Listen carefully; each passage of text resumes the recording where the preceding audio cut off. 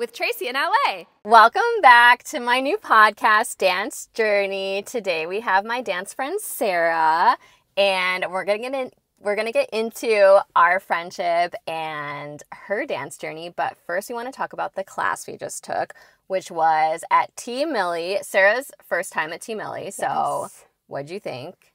I loved it. The class we took was Jazz Funk with Liz Guerrieri. Yeah, something like that. We don't know how to say it, but that's her name, Liz Guerrieri. I think it was actually street jazz. Oh, what did I say? Jazz funk. Yeah, it's street. Like what is the difference between street jazz and jazz funk? I feel like they're similar. Yeah, I don't really know the difference. Yeah. So. Jazz funk, street jazz. Which one was it? I think it was street jazz. Okay, street jazz. With Liz Guerrieri at TMilly. Yeah. And you liked TMilly? Yes. Were you shocked by anything? Yeah, it was different than I expected. In terms of like when you walk in, just very nice. I don't know, it felt like nice and comforting when you walked into the studio.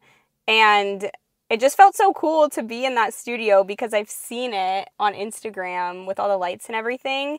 And so it felt really cool to dance in there. I think everyone in there was really inspired. I like being surrounded by people who inspire me. And I don't get out of my comfort zone that often these days. I feel like I used to more, but now I kind of take the same few classes each week. So this was really cool because like I love street jazz and hip hop, and I haven't done a lot of it lately. And I feel like when I take a different teacher or a different style or at a different studio that I'm not used to, it really challenges me. So yeah, it was a fun challenge. Yeah, it was. I thought it was like a perfect challengingness because I was definitely challenged. I did not mean to be in the front. I know I like to be in the front learning at the classes that I'm used to, but in new class, I really like to be kind of like middle back. But I went into the middle-ish, and then somehow I got like pushed to the front. Yeah, but you did great. I was struggling so bad in my head, and I was like, oh my gosh, why am I in the front? Why am I in the front? I really wanted her to be like, okay, everyone switch lines, and she never did that. And I was like, I am in the front, and the way that she advertised this class was she said it was final round. Yeah. And we've never taken her before, and she's all final round. I know, it felt really fast. I don't know if that's just how the classes are taught at TMilly. I really liked it. Like, I liked the challenge, but I was like, whoa, I've done this in a while. It was kind of fast, but she was really good about answering questions. And so I was so thankful for your question because I asked one question, and when I'm in a new class, I don't actually like to ask a ton of questions. So I asked one, and I had more, but I was like, I'm not going to. I had more too. And then Sara asked one, and I was like, oh, that was a good one. Thank you for asking. They got to be spread out because it is sort of like we're going to keep it moving even though she asked for questions. But she's really sweet. She did a great, I really liked her teaching style. I felt like you looked great. I have a video, but it's funny. I'm going to post it. Nobody was putting out videos. And when I'm in a new class, it's just like, I want to be brave enough to just put it out. Because like, what's the worst that's going to happen? They're just going to say, oh, no cameras or something. Like, that's fine. But I still get scared. I'm like, nobody else is putting it out. And like, they're professionally filming. But the thing is at TMilly, sometimes you don't end up getting the professional videos. And so how does it work? I don't know, because every time I take class at TMilly, unless it's the really good video that they post, I haven't. Well, one time when I took Cher Flair at TMilly, she put the link for us to get the videos. But that's never happened with any other teacher. But it sounded like we're going to get a link because she said something about like when you see the video later. So hopefully we do, but I never know. So I want to put out a camera. So I didn't put it out to like the last group, like, or when she's like, everyone dance together at the end. I'm like, okay, I can slip it out really fast. First of all, I put my camera out and the freaking light flashes super bright. Sometimes when I press record on my camera, on my phone, the light just flashes, like just turns on, and I don't know how to get it off. I don't know why it does that. And so I put it down and it ran away, and I'm like, it's this bright light, and I'm like, oh my gosh, it's so embarrassing. But it blended in with the rest of the lights. Like, it didn't even faze me. I literally, like, I noticed the light, but I wasn't like, oh my God, Tracy's light is on. I was like, oh, there's so many lights in here. There was a lot of like professional lights and smoke. And then like, it was so funny because the professional camera person, oh no, the light person, right? The person holding the light. Yes. So I put mine to the side, and I told Sara, hey, let's stand on the left side because I'm going to put my phone over here. So I wasn't trying to be in the center or anything, but then the camera guy's in the center, but the light person is standing and just moves over and stands right in front of my camera. So it's like literally you can see glimpses of me and Sara in between her legs, and like it's actually pretty funny. It's really funny. I'm gonna post it because Sara did really good. So did Tracy. I didn't get to watch because we were in the same group, but when I was watching through the legs of the light person, I was like, ooh, Sara's like killing it a little bit. When I saw Tracy between the legs of the people, I thought the same thing about you. I was like, we're doing pretty good. Yeah. Also, like, maybe the parts I messed up were hidden because of her, so I don't really mind that. But yeah, that was really fun. This is the problem with trying new classes, though, because then I'm like, ooh, can I keep coming back to this? I don't know. Yeah. Because, like, it makes me want to take It makes me want class, to take it, too. But it's like, oh my gosh, how many classes can I take? Yeah. So anyway, before we get into like how many classes we take and all of that kind of stuff, let's talk about how Sara and I became friends. Yay. This is Sara. We call her Sara. Yeah. Because we have a friend, Sara. Actually, Sara, who is my first interviewee for the podcast, we call her Sara because she has an H. Yeah. And Sara.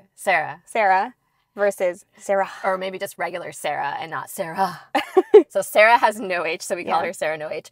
But Sara No H and I became friends at C Spot in Culver City. Do you remember? Well, I guess it was Zach's class. Yeah. Because I'm like, what other class do we take there? I did take, like, right before Dance Line closed. Okay. I took a few classes there, which you must have been there.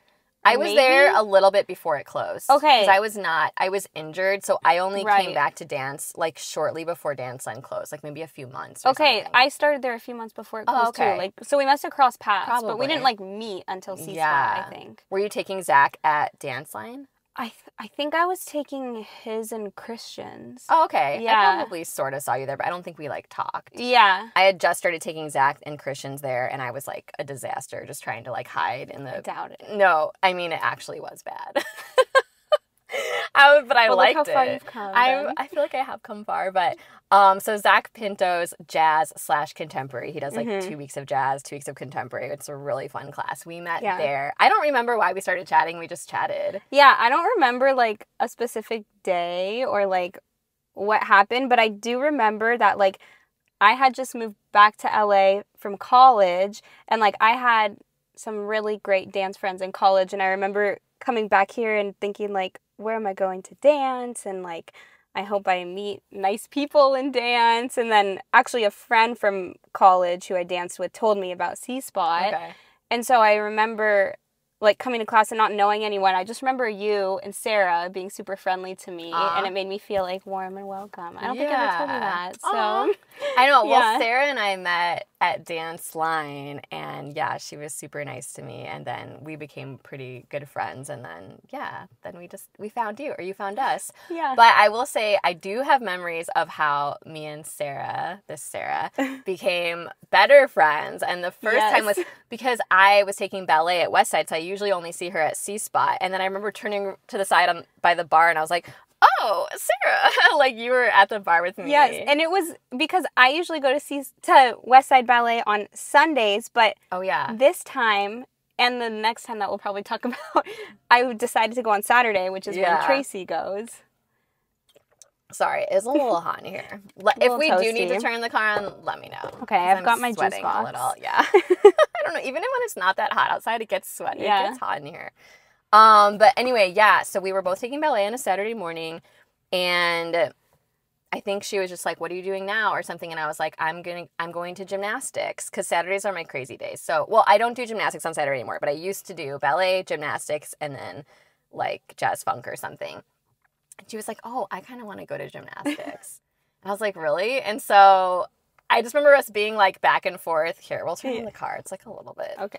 It's a little toasty in here, so we'll just get it a little low. Okay. It's a free sauna. Yeah, that's true. So, you wanted to go to gymnastics, and I remember you weren't sure. You were going back and forth about if you want to do gymnastics I think I had, like, homework or something. Oh, yeah. We'll get into your homework situation, too. But, and then I just remember you being like, I kept being like, okay, well, let me know if you want to go. We kept going back and forth, and then you're like, you're so good at convincing people to do things or something, and I was like, but I'm not even, like, trying to get you to go. I just said it's okay if you don't want to go. You were like, No, that's why you're so good at it, because you're not like... You're not pushy. You're not pushy. Yeah. It was so funny. So then, and in the middle of that, our other friend, Lucinda. We had just met her. We just met her in ballet. Changing room. In the changing room. And she overheard us talking about gymnastics, and she's like, oh, wait, what gymnastics class is this? And then it was so funny. They both ended up coming with me. And there are so many times in ballet that I've talked about going to gymnastics that people were like, wait, where's this gymnastics place? So many people in ballet like want to do gymnastics. Have they come? No. I don't know. Just me and Lucinda. Yeah. Maybe we have to start a ballet-nastics class. Ballet-nastics. Yeah. That sounds like... It sounds like... Uh-oh. I don't know. Anyways, I don't know. What does it sound like? It just sounds like kind of like dirty ballet-nastics. I can't. I don't know. So anyways, we took gymnastics. How was that? How was gymnastics for you that day?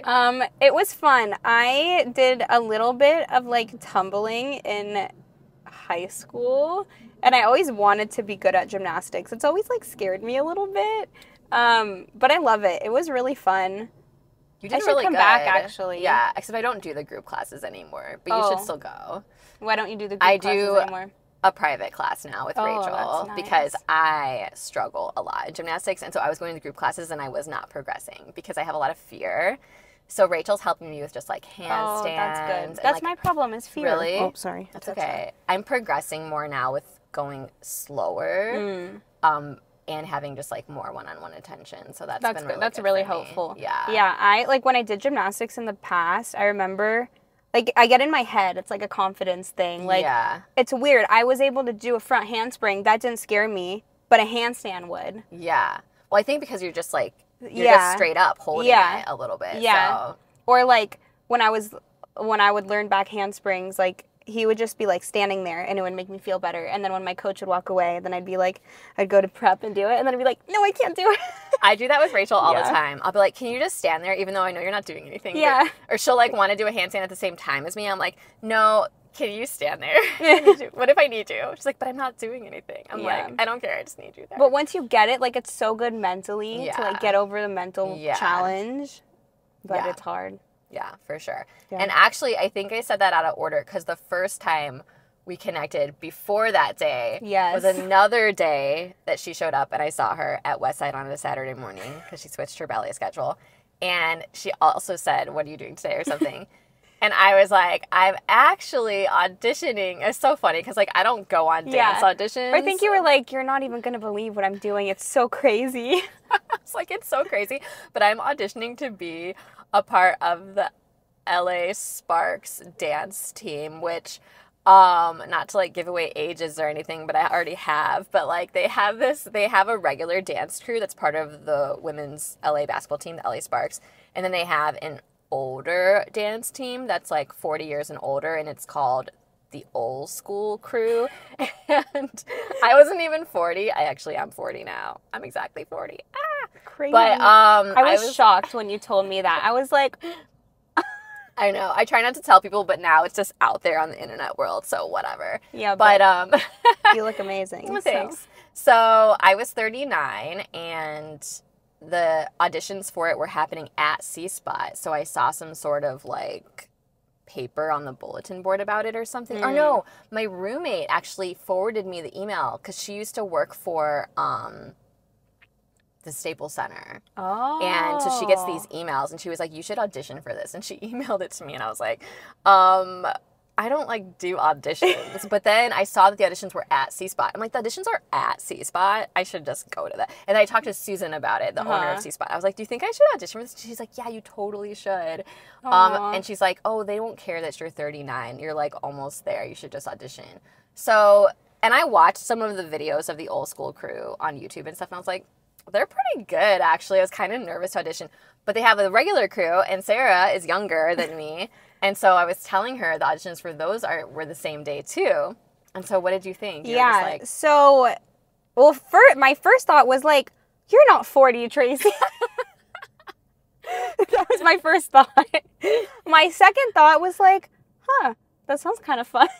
And so I feel like I've never done like a professional dance audition like that. I've done like, I grew up doing dance competitions. So I did a lot of like, every year I'd have to audition to be on the competition team, and I've had to do like auditions to be in dance companies. Okay. And like That's a lot of auditions. Though. Yeah. But it was never for like a paid dance job. But I feel like in my past I've had experience auditioning, and even like when I was a little bit younger, we would have like mock auditions at my studio and things like that. But now I was out of college, but I was kind of like, well, I'm in LA, why not do some dance auditions? Like, I've always kind of thought, like, it could be fun to dance, like, professionally like that. So when you told me that, and my, oh, I keep hitting this, sorry. That's okay. Some of my teachers growing up always taught me that, like, when you go to an audition, just have fun. The worst thing that happens is you get a free dance class. So, like, when you told me that, again, I had homework. So I was like, this sounds really fun and also scary, and also I have homework, but I'll think about it. But I was kind of like, why not? Sounds kind of fun. And it also inspired me that you were doing it too. So then I went home and I was living with my brother, and I was telling him about it, and him and my parents always like encouraged me to do things.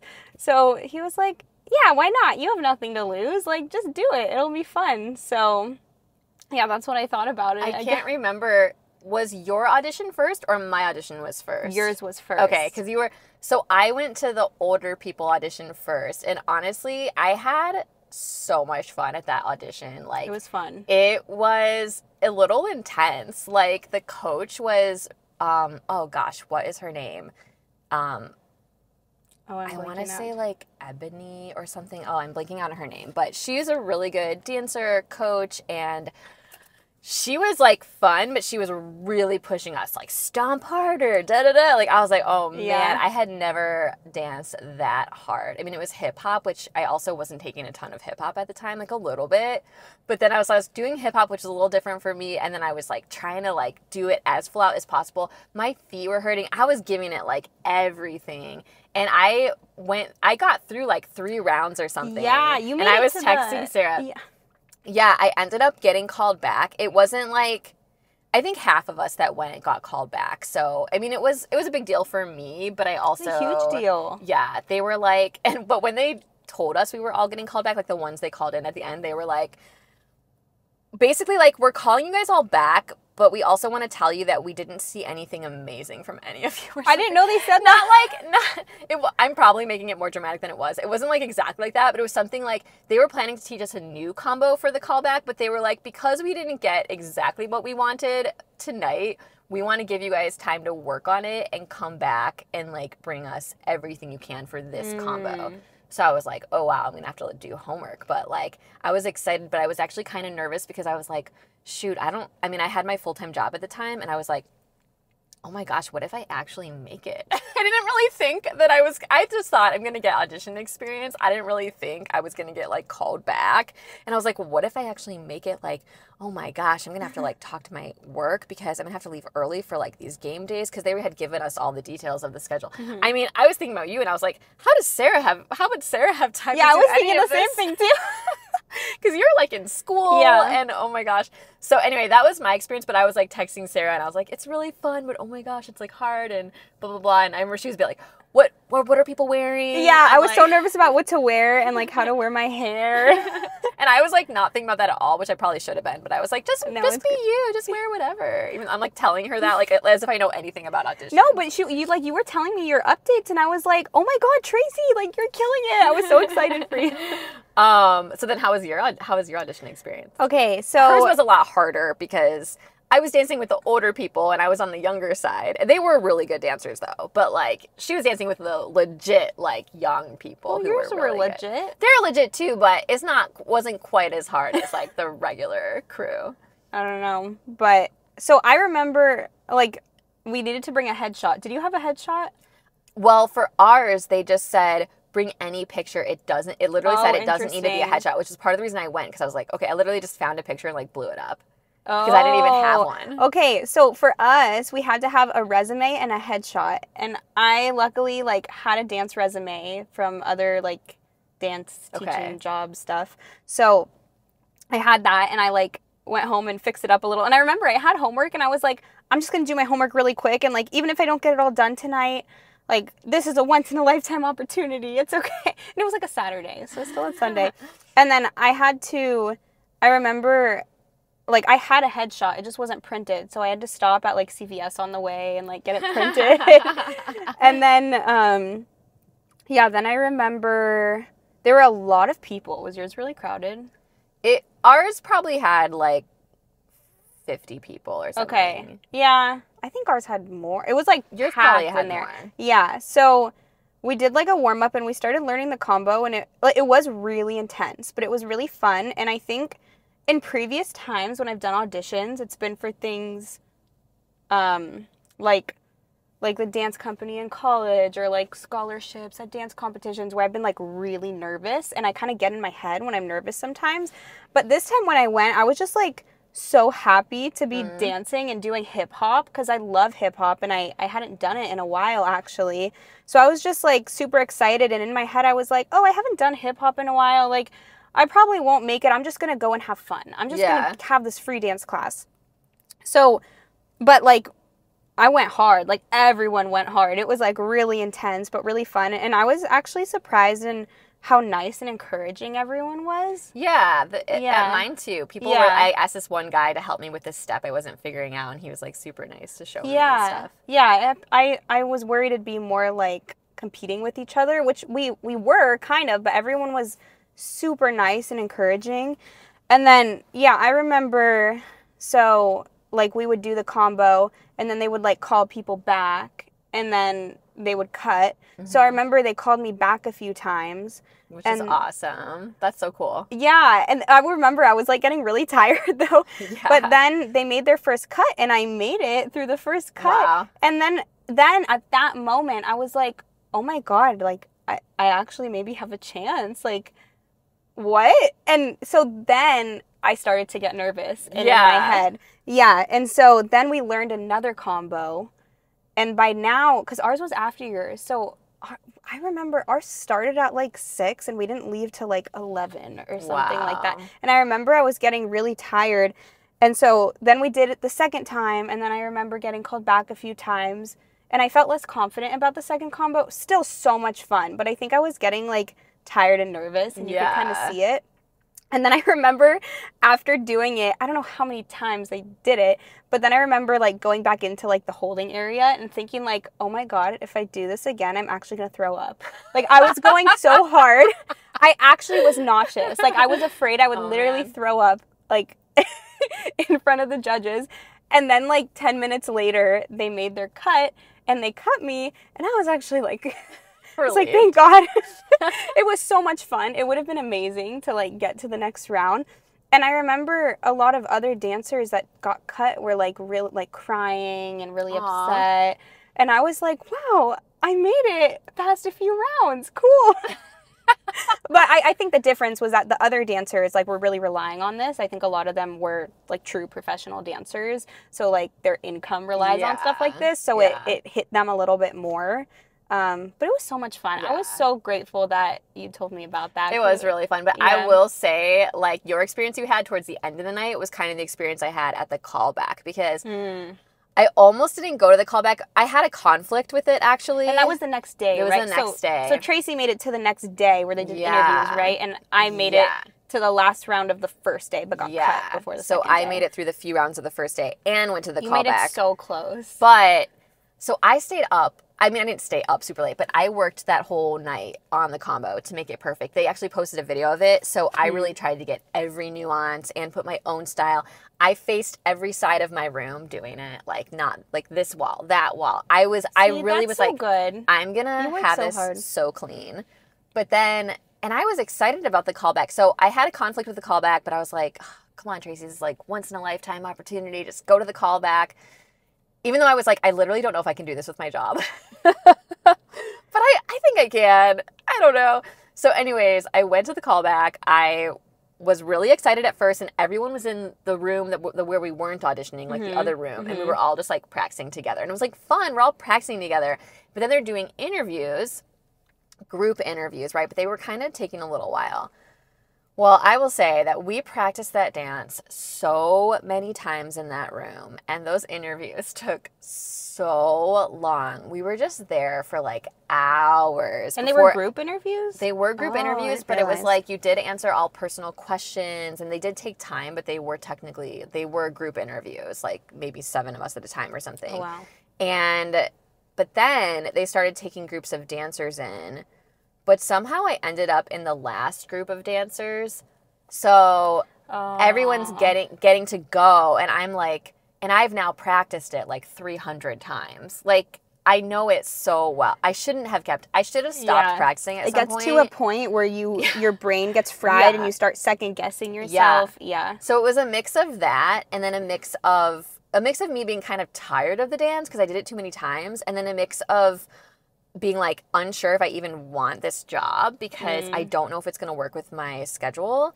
And then this woman who I think was trying to be encouraging, like everyone was really encouraging to each other, but she knew that I still hadn't gone yet. So everyone's like relaxed because everyone already did it. And I'm over here with the last few people like still trying to practice. I mean, and it had been like 6 hours of just like practicing.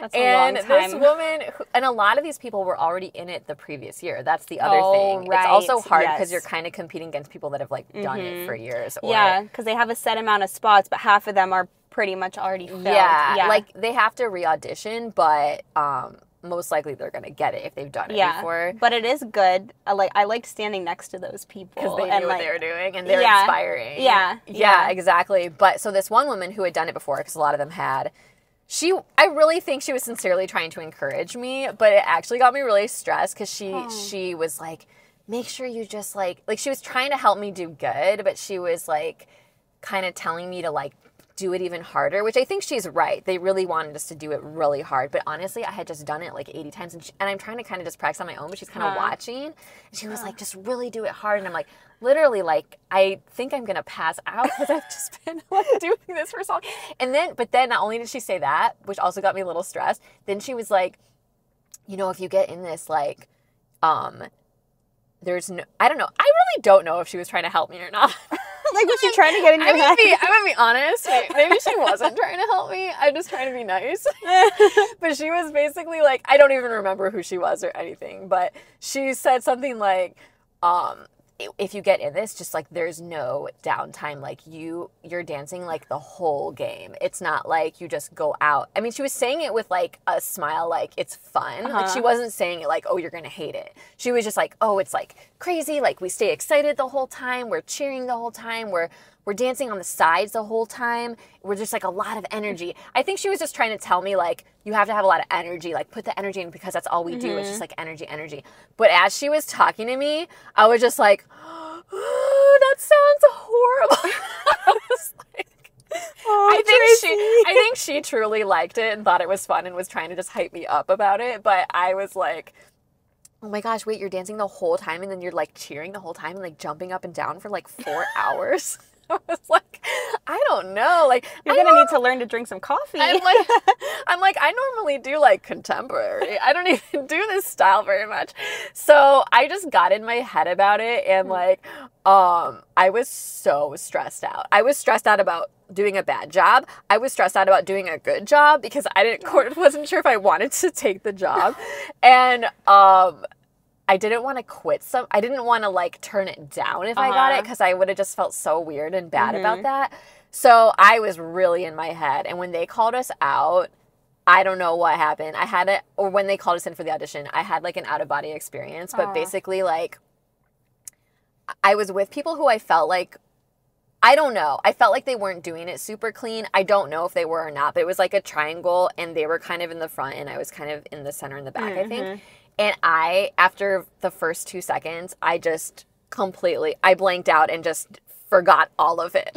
Even though I had just done it like 700 times. Yeah. It happens though when your brain is fried and you're all in your head. I didn't even like know if I wanted to do good. So it was like this weird feeling. But I did try to get back in it. But because some people when they're dancing, they're putting so much of their personality into it, which they might have been doing, that I wasn't even sure what part they were on. I couldn't like jump back in. I couldn't follow them for some reason. And I was a complete disaster. And so, yeah, I definitely got cut. I feel like the mental game is such a big part of it.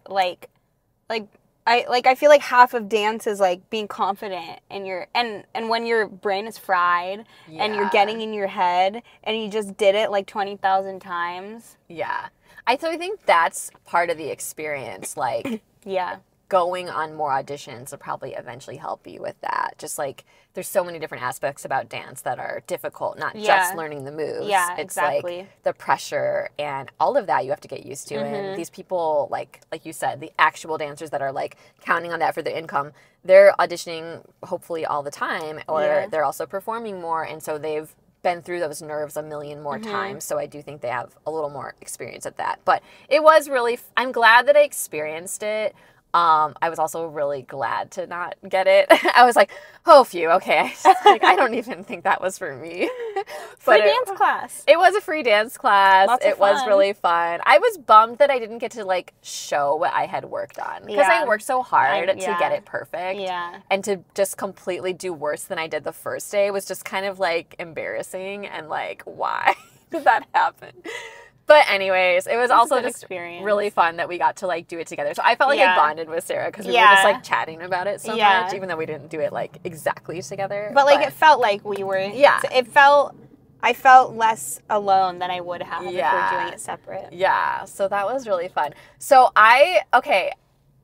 what I think is interesting is that you went to that dance audition because you're doing a totally different thing with your life. So I was like, how does Sarah have time for this? So tell us, Sarah, what you're kind of doing with your life.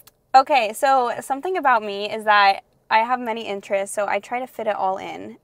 You definitely do try to fit it all in. It's kind of hard. I'm working on it, like choosing focuses. But anyway, like what I'm doing right now and like my future. Talk about your transition. What's happening now? Okay, so I applied to medical school and I'm starting medical school in July.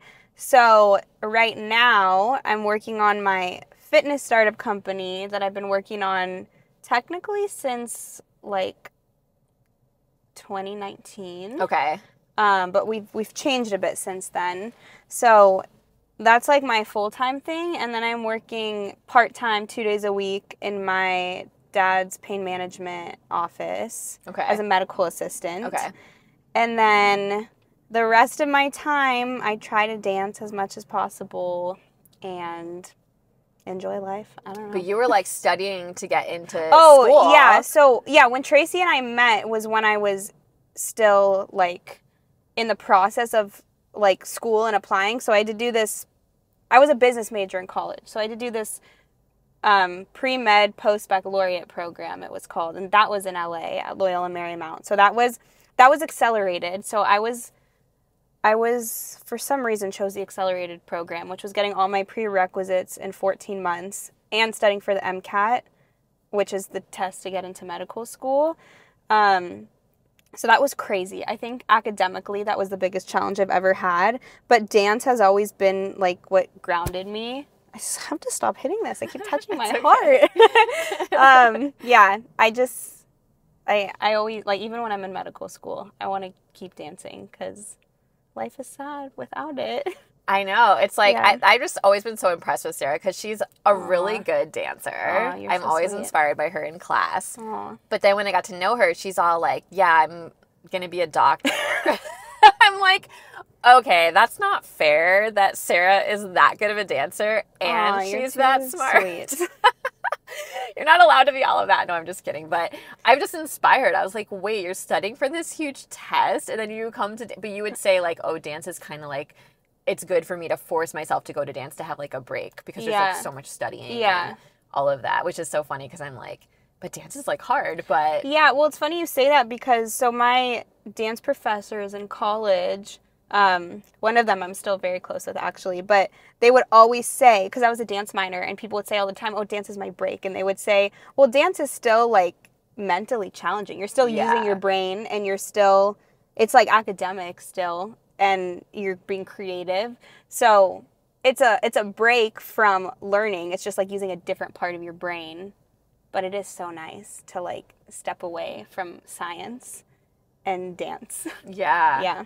And talk about what kind of got you into this medical path. Ooh, okay. That goes way back, Well, Tracy. I mean, okay, I could ask specific question, but like, doesn't it relate to dance and things? Yeah, a little bit. Okay, so basically, well, just a little short summary of going way back. So my dad is a doctor. I've always been super interested in what he does and what he knows. Like, I don't, like, this sounds so dorky, but like sometimes when he has to take his board exams and I see the questions he's studying, I'm like, I want to know that. No, that's cute. But anyway, I feel like growing up, my parents would be like, oh, being a doctor is so stressful. Like, do something more fun. Oh, really? Yeah, they didn't like, try to get you to do it? No, not at all. Like, my dad and I actually did musical theater together growing up. And like, wait, how did you do it together? there was like a all ages musical like a theater. community theater thing? Yeah. Oh my gosh, that's cute. Yeah, so I feel like my dad actually, now that I think about it, pushed the arts a little bit. Not pushed, but encouraged, which is very nice. Wait, what was one of the shows you and your dad did? Oh my God. This is when I was like 6 years old. We did Charlie and the Chocolate Factory. Cute. Yeah, we did. What were your guys' parts?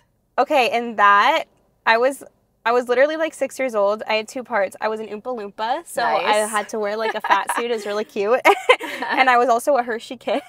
Oh, nice. There was like a whole section where like all the kids were chocolates and they sang. I think my dad was the spy. So there was a point I remember when he like picked me up and ran on, like he, you know how like in the movie he like steals the chocolate. So he stole me in the musical. Okay. Oh my gosh, that's cute. And then what else? We did Annie. Aww. I was an orphan. I don't remember what my dad was. That's so cute that you did it together though. Yeah, and we did Peter Pan. Aww. I was like in Peter Pan too. Oh, what were you in Peter Pan? Well, I was in junior high and I was Wendy. Oh, that's so It cute. was a community theater thing. Aww, Yeah. I could see you But being I a didn't good do Wendy. it with my dad. My favorite part, I think, was the part where Wendy got to be dead. And, like, literally I just laid on the stage. I was really busy as a kid, and I was tired all the time. Yeah, I'm sure. I was like, I kind of like this part where I just lay down on the stage. Sounds nice. And also, like, the part where we're supposed to be flying, they had these little mini trampolines behind our beds. And we would be like, I'm flying. But okay, it was my like, Peter Pan wasn't that cool. Oh, really? Because I felt, and we always would joke and be like, I'm jumping. Because we're like, this does not look like we're flying. That's so funny. I'm jumping. Why? Because you guys didn't have... No, actually, maybe they did have, like, the probably ropes that had pulled them something up. real. I just didn't have that part because I was just, like, a little lost boy or something. Yeah. Lost girl. So cute, though. Yeah. Okay, so that was a tangent. Sorry, digression. Okay, so anyway, I was just always really interested in the sciences. But your dad tried to kind of push you towards the arts or something, like, less stressful. Yeah, it, like, I feel like my parents never tried to, like, push me. They just let you do whatever. Yeah, but it was just a kind of, in my mind, I was like, oh yeah, being a doctor is too stressful. I'm not going to do that.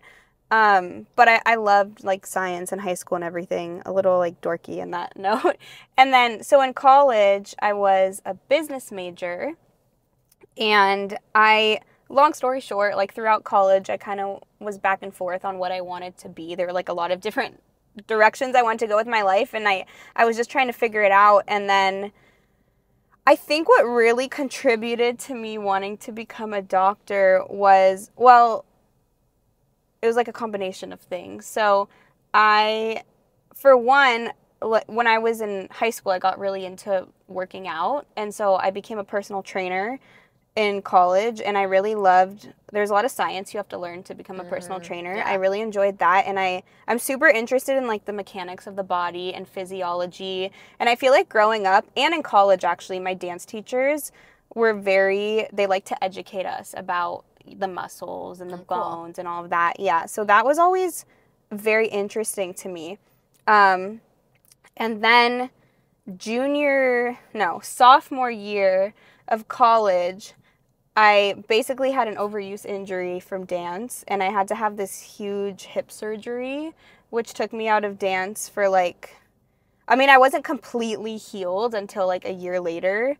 But my doctor helped me like get back to where I was. Like I was so scared I wouldn't have my flexibility again, which I don't think it's quite exactly where it was, but it's like pretty darn close. Wow. Yeah, so I think like in the back you didn't dance at all for a year, or did you a little bit? No, I did. So Oh, you did. Yeah, so you want me to go into that? Yeah. Okay. So basically I was very involved in dance at Cal Poly San Luis Obispo is where I went to college. Mm-hmm.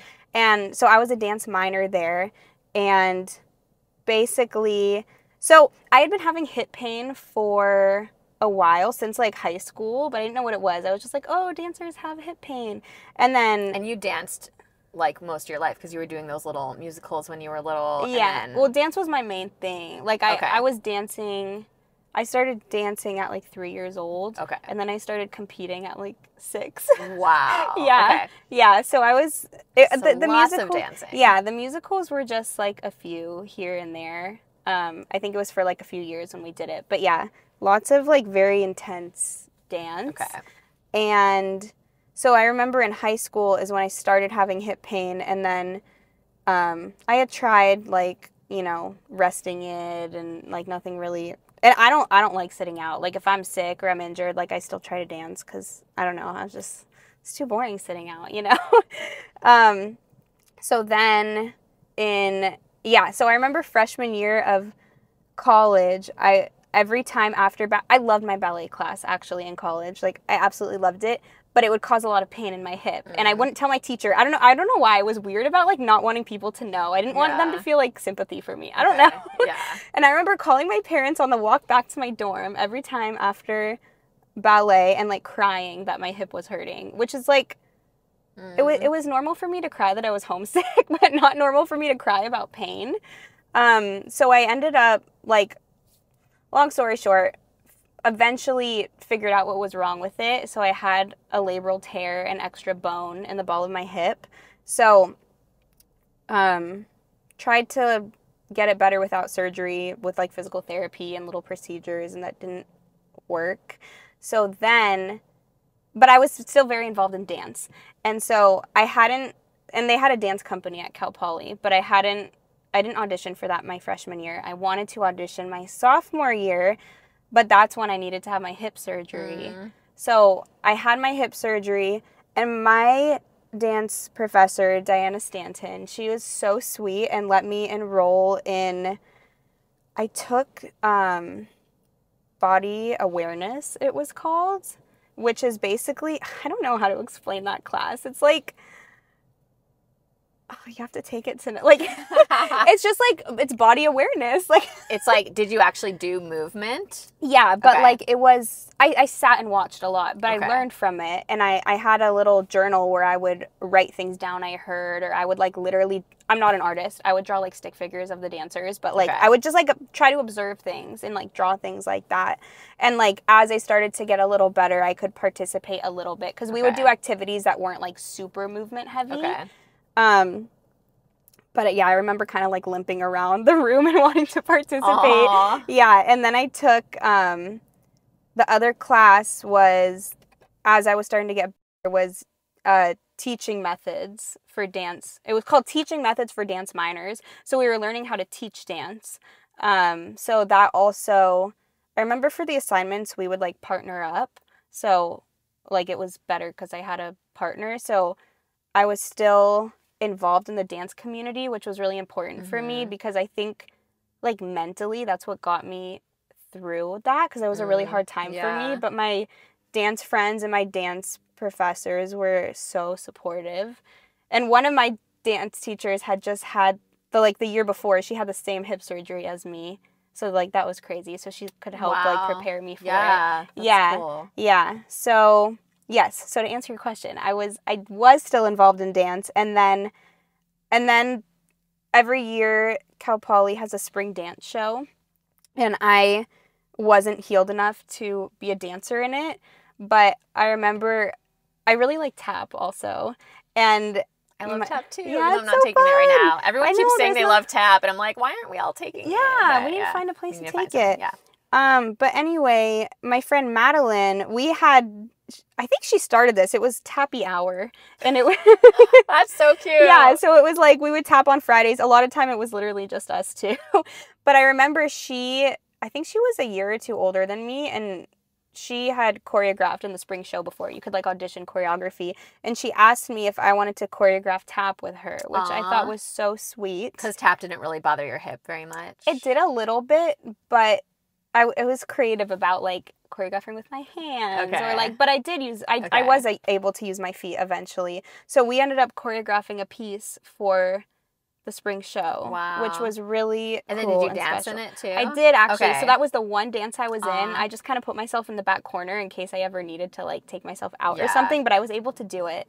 So that was really special. So I think that helped get me through the whole hip thing. Yeah. But I feel like that was a tangent. You were asking me about the doctor thing. Well, what was I asking you about? I think you were asking like how I decided I wanted to be a doctor. Oh yeah. So this is part of it. Okay. That's why. Well, I knew that was part of it. And I wanted you to talk about the injury and stuff. Yeah. So yeah, I think like I don't know if that was actually like a defining moment, but I think it did like turn something on in my brain going through that.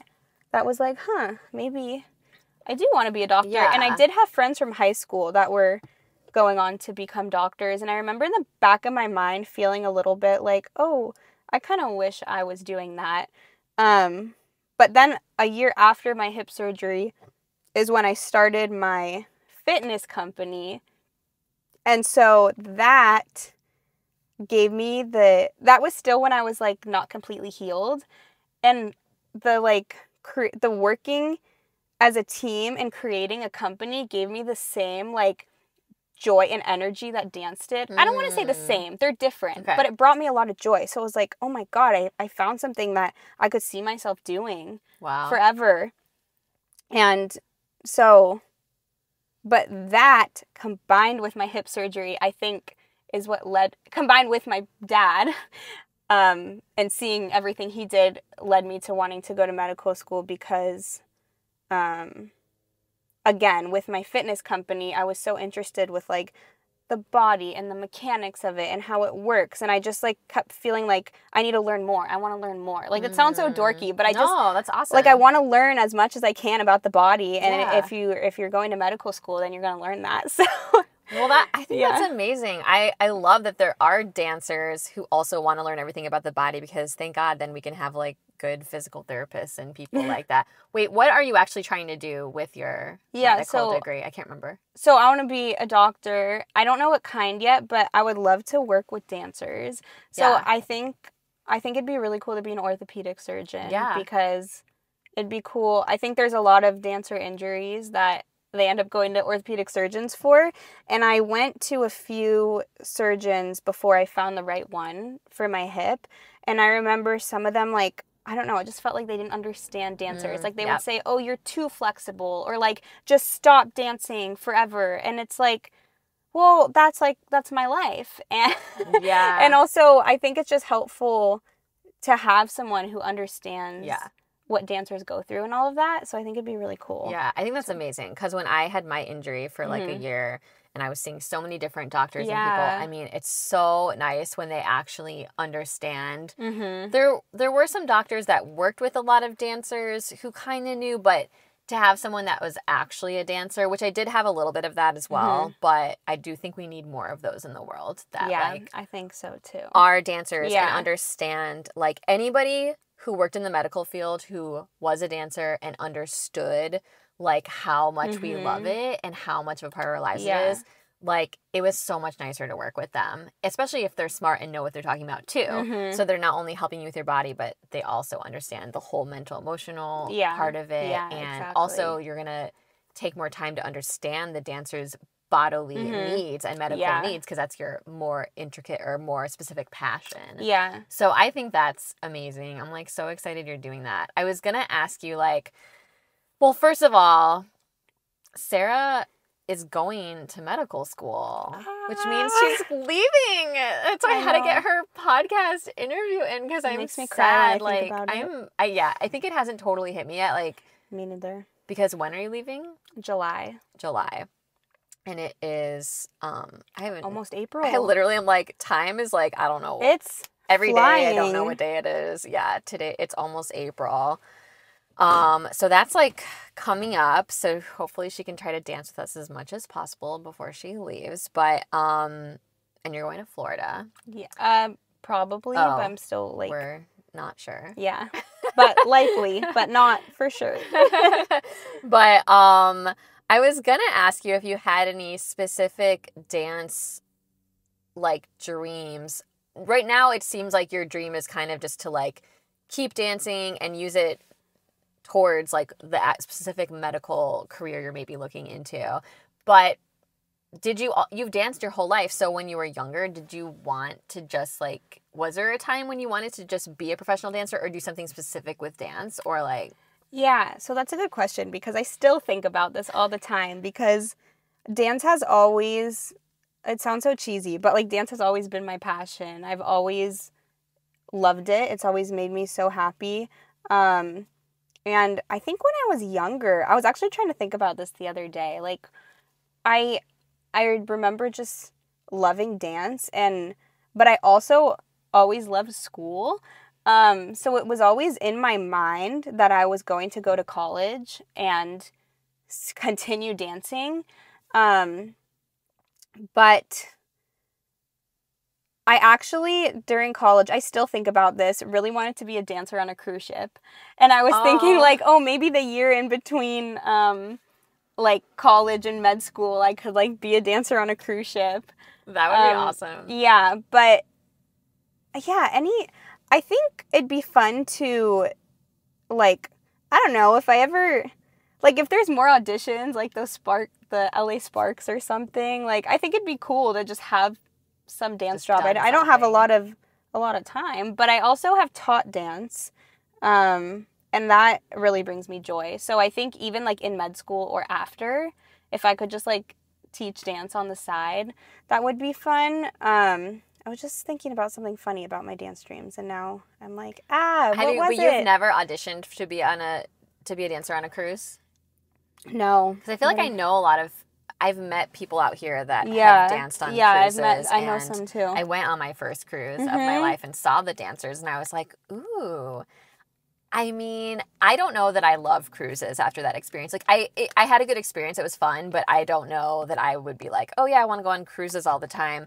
And so I'm like, if I was a dancer on a cruise, yeah, so that's helpful. I'm like, then you're really on a cruise for a long time. Like, I don't know, it's probably like, is it like a few months or it could be like 8 months? It could be a year. Okay. I think it's anywhere from 3 months to a year. Yeah, so that's like you need to enjoy being on a cruise. Yeah, so. But I do actually have a funny story about the dance dream. Okay. So this doesn't have to do with the story, but I remember like my dance teachers in college, we had dance journals that we would like journal about our dance experience every week or something. And I remember writing like, I love dance more than I ever have, which I didn't think was possible.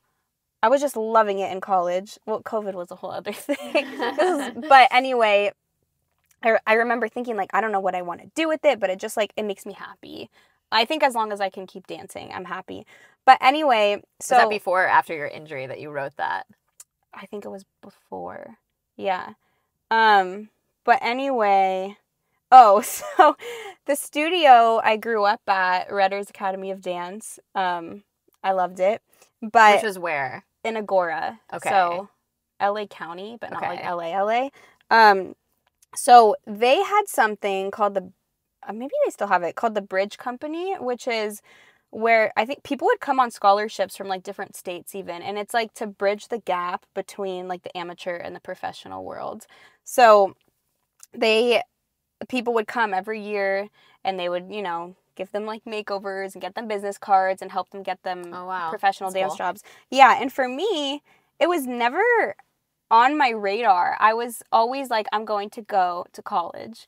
And so when I went to college, I ended up loving it, spoiler alert. But freshman year, I was really homesick, and thank God I finally, like, I did find my dance community there. But at the beginning, it was hard for me, and I really missed my dance community from back home. I remember, like, when I was really upset about everything, I sent the owner of my dance studio this long email that was like, I made a mistake. Aww. I should have done bridge company. Can I please come back? I'll do community college. I just want to, like, dance. And, like, I don't know. It was just this whole... Were you dancing your freshman year of college? Yeah, I was. But you still felt that way? Yeah, which that ended up going away because my dance community in college was better than I could have expected. It was just, like, hard switching communities at first when you didn't know people. Exactly. And I was homesick and all of that. So anyway, I sent this long email to the owner of my studio, and she was always very, like,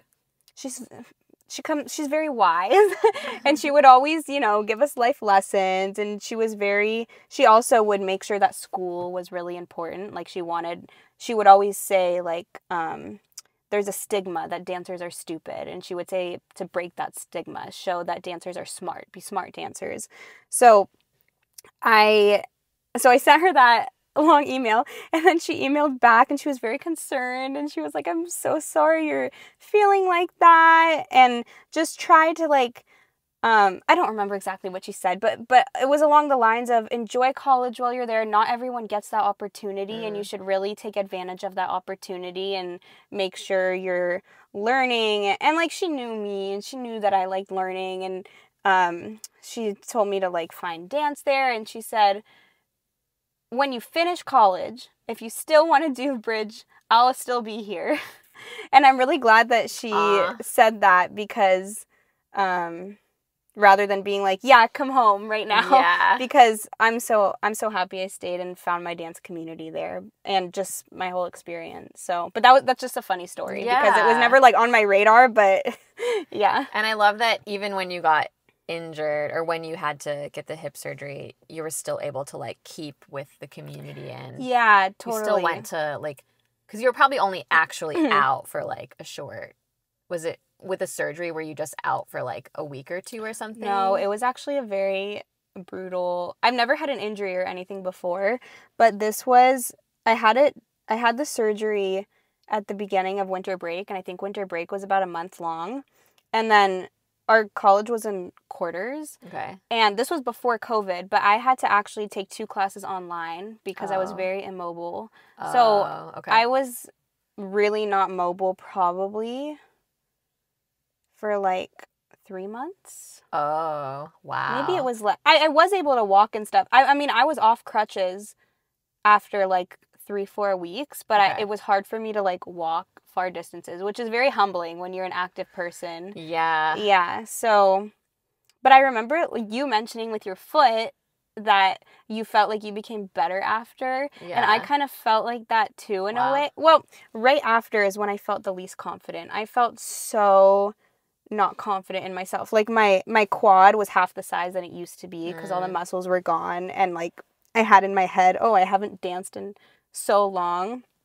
So my confidence really wasn't there at first. And was that after a few months or after a year? After, like, a year. Okay. And I remember wanting to finally audition for the dance company, and I did this, like, whole this summer intensive the summer before, like, to prepare. And I remember just feeling so not confident that summer before. And then I did not make the company that year, and I was kind of upset, but I felt like I wasn't confident, and I felt like my hip wasn't as 100% healed as I thought. It would still get, like, every time I would like feel something, it would, like, give me a little bit of anxiety. But then once I finally got my confidence back, then the following year I auditioned. Senior year? Yeah. Then I auditioned and finally made it, and I felt that's like awesome. But then COVID hit, so it was virtual. Oh, COVID hit in your senior year. Junior year actually, but the senior year company was all virtual. Wow. Yeah. So you guys still worked on stuff, but then you did you do virtual shows? Yeah. Okay. So it was really funny because we each were assigned a choreographer. I got super lucky. I got Stop doing that. I keep touching it. It's okay. I got this really fun guest choreographer who was doing a music. So everyone had solos. So the name of the show was called Floor Plan, and we all did it in different rooms of our house. So they made it seem like it was like you were like going from room to room in the house. And so mine was a musical theater solo, and I would have rehearsal with my choreographer on Zoom in my kitchen. And I would be like, she had me get like fake food, and like I had like the oven mitts and like a tablecloth. That's cute. She even incorporated my dogs into it. And then it was this whole like virtual show, which was, it was cute. I mean, I was a little bummed I didn't get the in person, but I did like during college still perform with the company because there was a class called repertory, which is like, it was a whole big piece that was put together that you performed in the show with the company. So I still had that experience, but yeah, the COVID one was interesting. Wow. You're like, I'm finally 100% healed. I'm finally able to be in the company. And then the world is like, you're going to do it a little differently. And you're like, oh my God. Yeah. But you know, crazy. I still had my community, and we still had a lot of fun as together as we could be, you know? Yeah. So, yeah. And then you came back after college to LA. And yeah. Well, there was actually a year where I stayed in San Luis Obispo. Okay. And that was to work on my company. Oh, okay. And so I was working on my company. That's when I got a job teaching dance to kids, which was super fun. It was like a 7 to 9-year-old jazz or something. Cute. Yeah, it was really cute.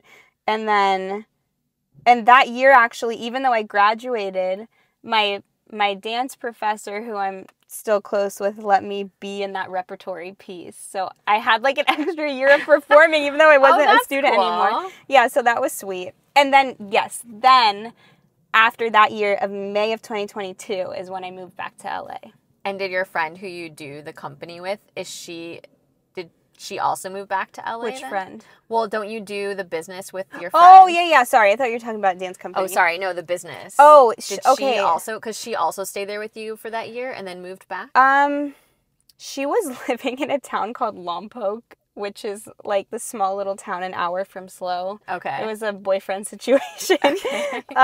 So yeah, she was like basically living in San Luis Obispo. And then when I moved back to LA, I think she moved back home to Santa Barbara, but then a few months later, or no, she went to Australia and traveled, but then she came and moved to LA. So she is in LA too now. Oh, you met her once actually. Oh. When I taught that class. Oh. Yeah. Okay. Yeah, I think you met like for a second. I took Sarah's class once. Yeah. It was really fun. It was fun because that was her first a little pop-up C-Spot. It's really one thing that's cool. There's a lot of cool things about C-Spot, the dance studio in Culver City, but they tend to let Sarah's taught before, but they tend to just have opportunities for teachers to do like pop-up classes and stuff like that to like try it out. And so I think it was for Feature Friday, right? Yeah, They do like $5 Feature Friday, so you only have to pay $5 for class, and they have just like a pop-up teacher. So Sarah did one of those, and that was really fun. I went to it. Aww, and the dance was really cute. It was Ariana Grande, right? Yeah. What's it called? Seven Rings. Yeah. It was fun. So I enjoyed that. And then I guess, your business partner. Yeah, Maddie, there. she came. So yeah, she danced. I tried to get her to come to dance with me. Because she was a dancer with you at school, right? No, actually. Her background's in gymnastics. So that's right. She did actually dance a little bit in college, but we never were in a class together. Okay. But yeah, she's a good dancer. I'm trying to get her to come more. So, if you're watching this, Maddie. And your guys, what's the name of your company? It's called Highlight. So it stands for High Intensity Low Impact Training Exercise. So HILITE. And that was sort of inspired by your dancing and also like your hip stuff too? Yeah, a little bit. So I feel like dancing is what inspired my love for overall fitness. And I feel like that goes the same for Maddie. Like, she's always been into gymnastics and weightlifting and all of that. And so we were strangers first. We met at the startup competition, basically. But we both, we had to, like, pitch our ideas to the audience. And we both had different ideas, but they were similar. Very different than what we're doing now. But essentially, we both wanted to make fitness fun was our original thing. So we decided to come together. And then we both realized that we've had injuries due to high impact stuff. And a lot of workouts are very high intensity, which like dance, for example, I mean, I'm still going to keep dancing. But in terms of like weight training and things like that, that could be really hurtful on the body. So we wanted to come up with like a methodology and equipment that made it safer on the body. Yeah. So that's what we're doing now. So yeah, it definitely was inspired by dance and my hip for sure. Yeah. I love that everything you're doing has some sort of cohesion, like no, it's a little thing. Scattered, but I try to keep them. Really. I mean, it's like everything's kind of related to your love for like dance and exercise and the body, and so you're just like using all your gifts. You're like, I have this company to help people get less injured, and then I'm going to medical school to help people get over their injuries or also maybe not get injured. And to help dancers, and then you're also like available to teach, and maybe you will get a dance job. You know, I love your attitude, because I feel like it's just like it's positive, and it's just like you're exploring like all the opportunities and to help others or to have joy or be a part of different teams and stuff. So, and I feel like that's just like who you are. Like every time I see you come to class, like if I see you walk in a couple minutes late and I'm already like stretching, I'm like, I just have all this joy when I see Sarah. Joy like, when I see you. I feel like you're so full of joy. So like I so sweet. Can't like not have joy when I see you. No, you're full of joy. I actually, when I went to dance last night and you weren't there, I felt an emptiness. Oh no. I know. I used to feel that when you weren't there, but then it was kind of like she wasn't there every week because she obviously has a million other things on her plate. But no, I'm trying to go more. But thank you for saying that, because sometimes I think sometimes I'm very I feel like I'm doing like I get like scatterbrained, and I there's a lot of times where I'm like, what am I doing with my life? Where I feel like everyone has that.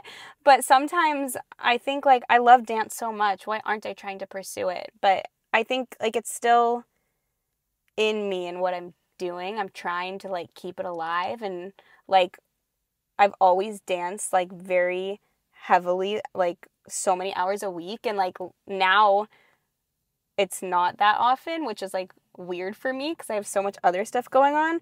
But I'm so inspired by you and how many classes you take and how you decided like later in life, not that much later, but to do it, and that you've pursued it and become so incredible and are doing all these classes. That always inspires me. Aw. How many classes do you mostly just do Tuesdays, or do you do other classes? I mostly just do Tuesdays, Zach's class, and I try to get to ballet every Sunday at West Side. And, okay, my one regret I have is never doing point. And I just got point shoes, and I'm going to start adult beginner point at West Side. Oh my gosh, that's awesome. Yeah. So I'm excited. So I'm probably going to try to do Sundays with that too. Okay. And then I try to go to Angel's Street Jazz Angel on at Friday. I've gone here and there. But I really do, I feel like time is running out before I go to medical school. I do this because it's not like I'm dying, but but I want to get in a lot of classes before I go to medical school, because I do plan to continue dancing there. Like I already found a dance studio where I think I'm going. Yeah. But I want to get in as many classes here while I'm in LA. So I'm trying to do more. And just try to remember your last experience when you were switching dance communities, that it was hard at first. Yes, that's but then it became okay. So even though I kind of want you to just cry about it and come back, but just kidding. I want you to do what you're supposed to do with your life. But I hope that once you're finally done with medical school, I hope that God opens a job for you in LA to come back here. Yes, me too. And be part of this dance community again, because I am really going to miss you. I like really, once it hits me, I'm going to feel really sad about it. It just hasn't like totally hit me yet. Yeah, it hasn't hit me yet either. I'm like, it is important. Just like, it's so fun to make, like doing dance was never about building friendships for me. I like friendships, but that was never part of why I was doing it. But once it starts to happen, you're like, oh, it's so important. So when I do miss a regular class, I'm like, I think I'm supposed to go to this other class today, but like I feel so sad about not seeing my friends. And like, even though I know that if I go to another class, I'll eventually make friends there too. Yeah. even at more intense studios, you do still eventually start to make friends. It might take a little longer at some of those studios that are more competitive. But I feel like everyone you automatically have something in common with everyone in the room, and that's really cool. Yeah. Last question for you, Sarah. Thank you so much. You shared so many awesome things. Have you ever gotten discouraged about dance? And what kind of, I mean, maybe it was like the injury time, was there ever a different thing that got you discouraged about dance? And like, what did you do? What keeps you going? Because obviously you're still going with it. Yeah. Okay. So the injury thing actually made me more motivated, I think. I remember running into some like random family friend, or I don't even remember who it was, but like at a restaurant when I was like had my brace and my crutches, and he said to me, he's like, so like, are you gonna dance again, or you're just gonna stop because of this injury? I was like, excuse me? Like, what? You're like, what are you talking about? I was like, why would I just stop? Like, I'm not like crippled forever. So that was funny.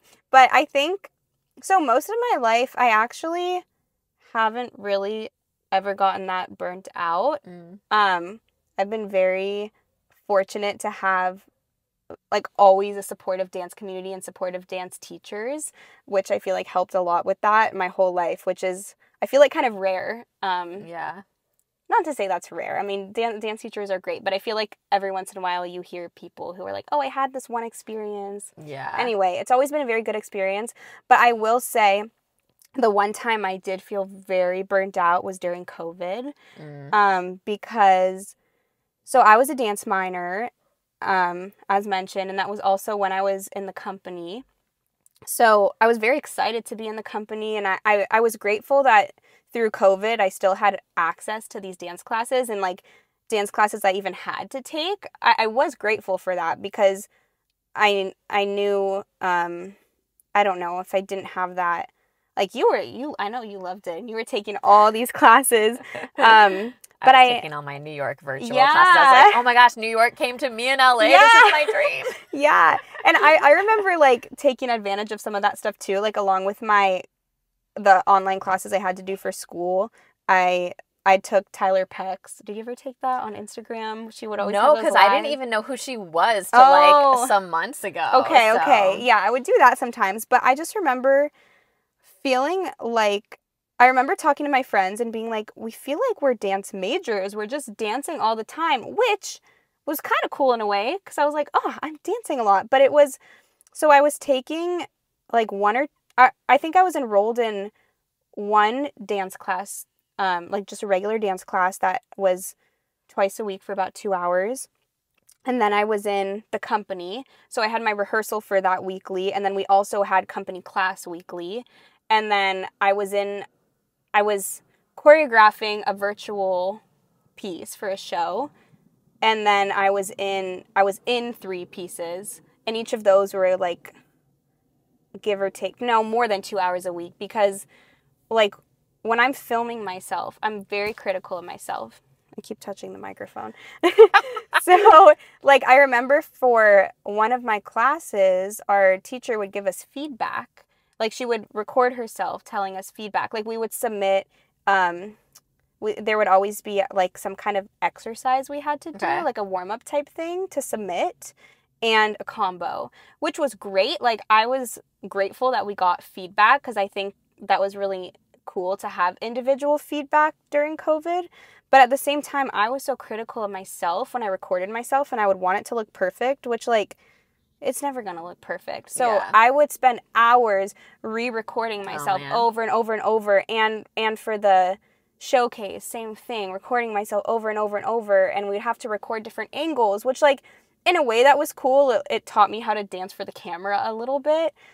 Not that I was trying to do that, but I feel like I used to when they took the cameras out in class. I think you said this too. Like I used to just like forget it when I saw the camera, and now I feel more confident when they take the camera out, and like maybe it's because of that. But anyway, I was feeling extremely burnt out from dance during COVID, which made me sad because I knew how much I loved it. But I remember some of my dance friends and we decided after like so many months of this, to go to this grass field, because some dance classes were asynchronous and some were synchronous. For one of our synchronous classes, I remember we went to a grass field on campus, and we all stood so far from each other with our computers in front of us, and we would take class at the same time. Wow. Yeah, and so that was really special. That's cool. So I think that's one of the things that helped me get over it, is to like find ways to still, I think community has always been really big for me for dance. So, and it was funny. Like, I remember once, like, there were times where like there was a guy with a lawnmower, and like it was loud, or like once it rained the night before and we were like slipping in the mud and everyone was laughing, or like I stepped on a bee once, and it was like there's all these things we're dealing with that you would never think you would do with dance. Yeah. And then one of my friends started, it was like a dance company, but it was really just us getting together and dancing outside. So I remember it was so funny. We would meet in this park at night when it was pitch black and there was one light there, and it like felt so sketchy, but we were all just dancing together outside.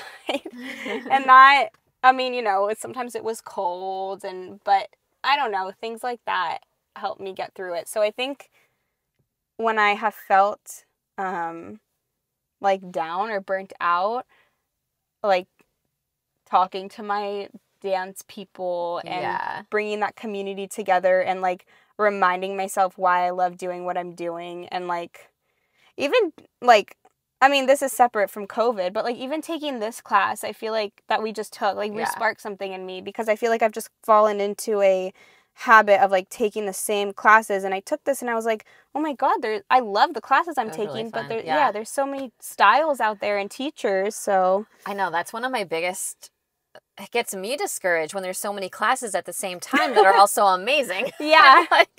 I'm like, but I need to be here and here because I love this and this. Like literally in LA right now, I feel like sometimes there's like, could be like 3 classes I want to be at that I actually know of. I'm sure there's actually more than that. Yeah, if there's I knew so them many. All. But sometimes there's literally 3 that I even know that I'm like, I actually would like to be at all 3 of these right now tonight. Yeah, you're amazing. But how many do you take right now? Right now, it's probably about 10 a week. That's amazing. But praying that somehow I'm able to keep going like that. Yes.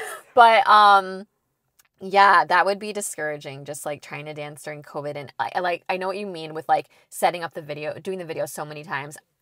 I mean, I loved all the New York dancing. I was doing the virtual dancing, but I also did that too. I was always like trying to take videos of myself and setting it up a million times. And like, it wasn't for like a grade at least, so I didn't have that pressure, but I did still feel my own pressure I was putting on myself. Like, I need to get this perfect because I was like working privately with a teacher in New York, and I wanted to like send him my videos and like get them better. Yeah. And, oh my gosh, it was a lot of work, and I also didn't want to bother my roommate, so I'm going to do it early in the morning. It was just a lot. It wasn't like I didn't like it, because I did like it, but it was a lot. And then I also got an overuse injury from how much dancing I was doing. Because even with how much I'm doing now, it still isn't as much as I did during the pandemic. And I think I learned that a lot of people came out of the pandemic with injuries for different reasons. Yeah. Either because they were dancing too much and like on a bad floor that wasn't like a sprung floor or whatever. Yeah. Or because they weren't dancing enough and then went straight back into dance too fast and got injured. So I think a lot of injuries were kind of coming out of COVID. Yeah, and I think I was dancing more than usual during COVID too, just because I was doing it over and over.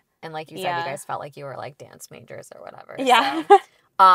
So yeah, I guess just like your advice would probably just be like, stay in community. It seems like any time you could have gotten discouraged with your injury or with COVID, like you found your place kind of in the dance community again. Yeah, and I think so. That's like a good way to stay encouraged. Yeah, because those are the people generally who understand you. Not that other people don't. Like, of course, there's other people outside of that. But I don't know. I've always found comfort in a dance studio or with dance people. Like, it just always feels like I don't know. I've studied abroad and stuff, and I've always like found a dance studio there. I don't know. It's just comforting. It kind of brings you back to like, you're automatically with people who love this thing that you love, which exactly. Is really cool. Yeah, awesome. Well, Sara, thank you so much for being on my podcast. It's awesome to have you. I feel like Sara is might be my first, I don't know if she's the first one, but I think she might be my first interviewee that actually like is a huge fan of my podcast. Yeah, okay, I'm a huge fan of Tracy's podcast. Like when we got into the car, I was like, it's the podcast car, the podcast microphone. And I was telling Tracy, I listen to her podcast when I'm driving, when I'm doing laundry, and when I'm getting ready in the morning or getting ready for bed. So those are really good times because it keeps me entertained while I'm doing otherwise boring things. So literally, thank you, she Tracy. told me, she's been so encouraging to me because, you know, I just started this podcast not that long ago, but we now have like 10 episodes or something, and she was telling me in class the other day, like, oh, I started doing singing vocal warm-up in my car because you talked about how you do that in your podcast. You're like, and since I already listened to all your podcast episodes, I had nothing to do in the car, so I started doing vocal warm-up. And I don't sing. I was like, that is the best, like, encouragement I have received since I started this podcast. Like, I ran out of podcast episodes, so I started doing vocal warm-up because you talked about that in your podcast. I was like, wow, you're just encouraging to me so much. And even before I started this podcast, Sarah was always really encouraging to me in class. Like, my group, we would just be going in groups, and my group would go, and Sarah would be like, you did so good. Well, it's true because, like, even from, like, when we first met, which was probably, what, like a year more? Probably around a year or something. Yeah. Like, the amount that Tracy has improved is, like, you're amazing. Like, you're going and, like, standing in the front, and even if you didn't want to, in these classes, and you're killing it. And a lot of people, especially when they start dance, even if it's, like, when they're teens, like, a lot of people start when they're younger, and a lot of people are like too intimidated to start even when they're a teenager. And the fact that you decided that you love dance and you wanted to dance and you just started doing it and taking all these classes and you practice at home, and no one's making you, like, when you grow up dancing, I mean, no one was making me, but you know, when you're like signed up for specific classes, but like it's all you and you're pushing yourself, and that really inspires me. I actually think about that all the time. Like, you practice at home and you find all these studios, and like you decided you wanted to do it and be good at that, and that's what you're doing. So that's amazing. Aww. Well, we inspire each other. It's so hard for me to end these podcasts because I just want to keep talking. I'm like, there's so much more to talk about. But anyways, it's so great to have you on the show. Great being here. So hope you guys enjoy learning about Sarah's dance journey. I'll put her Instagram in the notes if you want to follow her more. Well, if she wants me to. Yeah, sure. Or her company, and you can learn more about that. But thank you for listening. Follow, like, subscribe, all those things, and we'll see you next time. Bye. Yay. That was fun.